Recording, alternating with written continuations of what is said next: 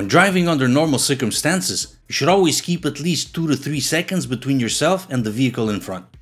Under slippery conditions, you should keep at least 3 to 4 seconds or more, depending on how slippery it is.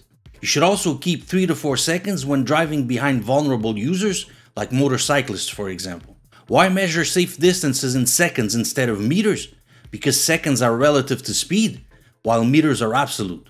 For example, when driving in the city at 50 kilometers an hour, 3 seconds is 42 meters, which is enough. But when driving on the freeway at 100 kilometers an hour, 3 seconds is 84 meters, which is double the distance since you're going twice as fast. And how do you figure out that distance? You take a reference point, that panel for example. When the vehicle in front of you passes under it, you start counting. 0, 1, 2, 3. Now just a side note, let's get something straight right away. There's a very common misconception with everybody, not only beginner drivers, when counting seconds. When you want to count a certain number of seconds, for example 3, if you start counting at 1 and end at 3, 1, 2, 3, that's not 3 seconds, that's 2 seconds.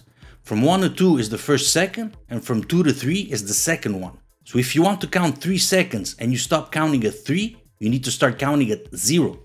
0, 1, 2, 3. Just like when you count seconds with a stopwatch, it starts at 0. In some countries, on the freeway, you'll have brackets painted on the asphalt and you'll need to see at least 2 of them between you and the vehicle in front. That is if you're driving at the speed limit. When stopping behind vehicles at stops or red lights for example, you should always leave enough distance so that you can see the back wheels of the vehicle in front completely.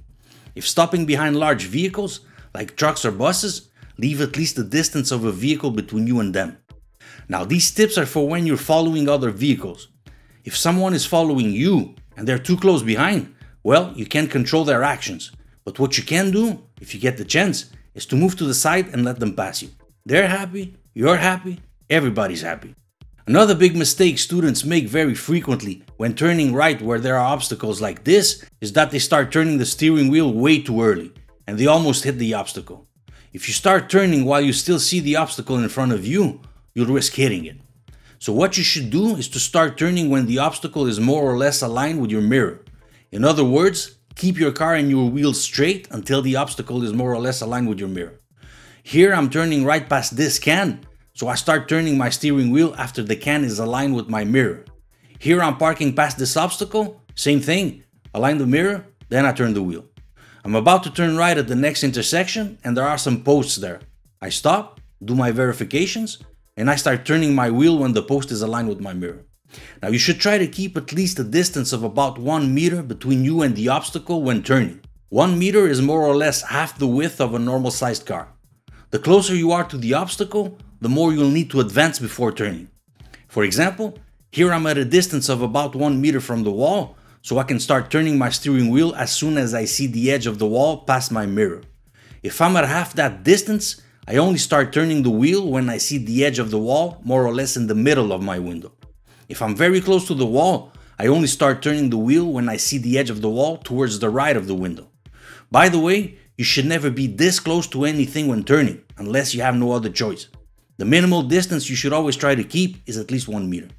In the next video, I'll discuss distances from parked vehicles, cyclists and pedestrians, and driving on narrow streets.